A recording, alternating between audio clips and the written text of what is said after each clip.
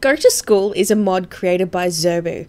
Link to their website in the description. The mod is a mini add-on for the Get to Work expansion pack, a must-have for this mod, where it allows you to follow your sim children and teens to school. Along with this, there is also field trips, weekly collection hunts, and costume days. It's quite in-depth for a player-made mod. The installing of the mod can be quite tricky in that there are two mods, the base mod and the venue list mod, that you need to get, as well as install 2 lots onto your world, an elementary and a high school.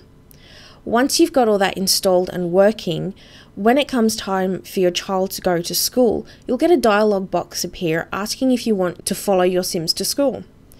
Just like when you follow your sim to work, while on the school lot you get mini challenges that will increase your performance. This mod is really good and will be a lot of fun for people who do legacy style of games, or people who just really enjoy the micromanagement style of gameplay. In the short time I played with the mod installed, I had a great time, although be careful with the lots you install, as they can be a little glitchy and may need a few tweaks, so don't rely on other people's lot creation to be the be all and end all. There are a few quirks in that when you hover over challenges for the day, there isn't any additional information, and when the day finishes, you get a pop-up saying that you've earned $0. But in saying that, for a free mod from a player, this is amazing.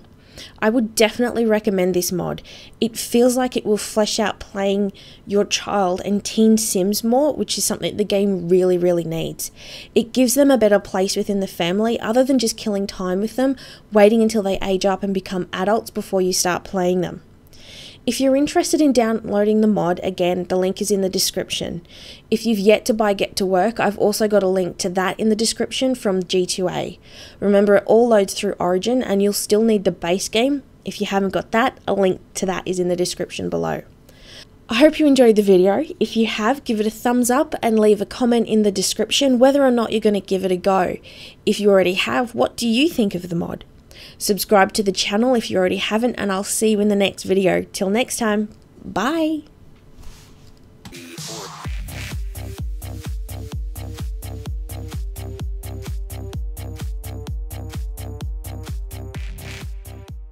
And load.